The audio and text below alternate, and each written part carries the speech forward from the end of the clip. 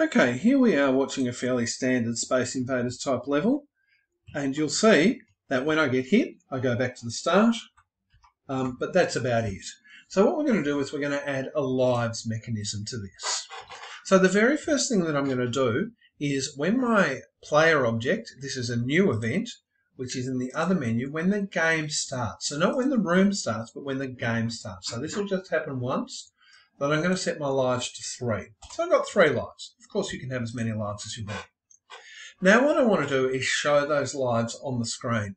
So what I'm going to do is go into my projector object. If you don't know what a projector object is, it's something that has the draw function, and it actually makes itself invisible, but it will draw stuff on the screen. And I'm going to use this here, draw lives as an image, and I'm going to put them up in the top corner.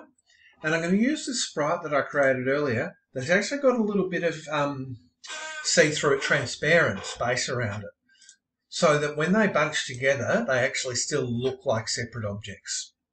So I wonder if that will currently work. Let's give it a go. Okay, so there in fact are my 3 lives up in the corner of the screen, so that is absolutely excellent.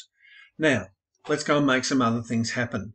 Let's say that when an enemy bullet hits me as the player object, we've already got that, it jumps to the start position. Well, sure, it can still do that, but what I'm also going to do down here in the score section is I'm going to say, set your lives to -1, but make it relative. So that means that when I get hit, it will drop by 1. So let's have a quick look and make sure that that works, and that we can see those little red lives disappearing. Okay, fantastic. There they are. And as I get hit, they disappear. So when they go down to 0. Now, you might have noticed that I've got no lives, but I'm still alive. Well, that's because this thing doesn't actually treat lives like lives. That's up to you.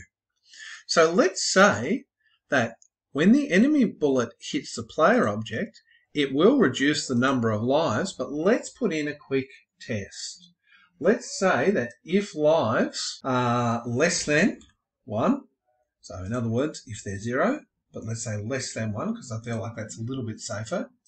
If they're less than 1, then we will, and I'll just grab my brackets here, wherever they are, there they are, then we'll end the game. And if they are not, then I'm just going to go back to the start. So I've got a couple of possible outcomes here. So where's my end of game? I know I'm probably literally staring at it. There it is. End of game. So that's what's going to happen if my lives get below 1. But if they don't, and this is where I want my controls, I want the else statement. Where are you, else? There you are. Else, then I will do that thing. So it's basically counting the lives, and we get different outcomes depending on how many lives we've got. So let's see that work. Okay, fantastic. So there's my lives. Let's lose a few. There we go. I lost 1. See if I can lose another. Surprisingly hard to lose a life in this thing. There we go, down to my last life, and I closed. So that's how the live system works. Good luck with it.